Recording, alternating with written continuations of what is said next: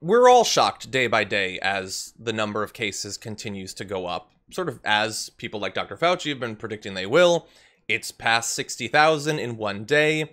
And we've had one basic mission here at the Damage Report for at least the last few weeks, if not the entirety of the pandemic, is try to pat anyone on the right on the head who does the right thing on the coronavirus, acknowledges what's going on, encourages people to wear masks, even people I disagree with on literally everything, like Ducey and Janine Pirro and all of that. If they're saying wear masks, I'm going to give them credit.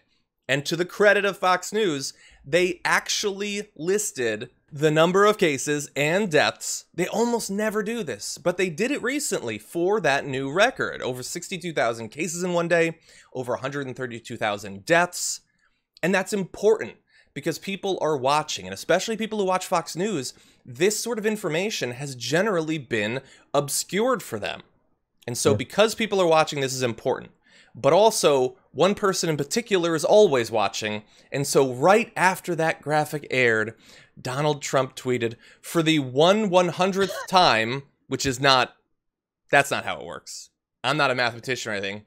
That's not how that works.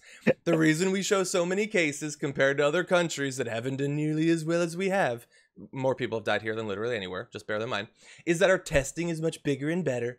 We have tested 40 million people. If we did 20 million instead, cases would be half, etc. Not reported. No, no, but that's, he means we're not reporting that fact. That's not true. No, if we had done less tests, they wouldn't be reported, but the cases would still be there, you colossal moron. Anyway, I know that it's probably pointless to even say this. Expecting that he's going to learn, that he's going to catch up is probably a waste of time. But with even Sean Hannity is saying wear masks and take this seriously, and still it hasn't gotten through to Donald Trump. Yeah. Well, I think if I'm not mistaken, there was a study that came out that showed that there was a correlation between either cases or deaths and viewers of Fox News, specifically viewers of Sean Hannity. So if nothing else at this point, they're like, okay, we're going to be liable for this. So at least let's give some accurate reporting on this, which is one thing. But of course, now I like you pointed out that this is where Donald Trump is parting ways with his favorite news network. I have no idea what he meant by 1/100th. I was a math major in college for the first 2 years. Then I changed to politics. But I'm pretty sure that absolutely means nothing. But what we see on a regular basis with Donald Trump, he continuously pushes this theme. And I wonder if I know that he knows that is something that he can use to maintain his 35%. Maybe. So long as he throws him a breadcrumb, as long as he throws them anything, it doesn't matter how ridiculous it is. So long as they have a talking point on social media, they'll still back him up. Yeah. And so I think he's feeding his trolls. He's feeding his base. You're probably right. And by the way, you spent 2 years in math before going to politics. I spent 2 years in engineering before going to politics. # hard sciences exit. Exactly. Turned out it was difficult. Yeah. Turns out that I wasn't really good past differential equations. After that, it was like, yeah, it's time for me to get out of here. You're going to give me nightmares just saying that. But yeah, you're probably right. And I'm glad that you brought up that thing about Fox News initially, that people who watched Sean Hannity rather than Tucker Carlson, there were more deaths in that area. But it's been interesting that initially that story got Tucker Carlson some credit, like for taking it seriously. I mean, sure, the way he was taking it seriously was just demonizing China. People sort of forget that part.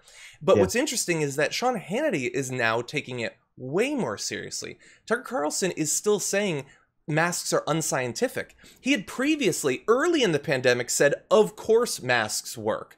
Right. And now he's moved away from that position, begging the question, why? What has changed that he's moved so far in the direction of encouraging people to be irresponsible when even dullards like Sean Hannity are now accepting that we need to take this seriously? The dullards like Sean Hannity. I love that line. I'm curious. I have no idea the true motivation of Tucker Carlson outside of his own personal, I think, glorification. I think he's just looking out. I think he sees an opportunity. right? Where Fox News, Yeah. I think he's contrarian. He's a contrarian, and by being a contrarian, he's going against like Fox News in this case. But that opens up a lane for him at Fox News for all of the people who don't want to hear the truth from Fox News to rally around him. So I think it might just be a career posturing thing. Yeah. Yeah, maybe. It might be.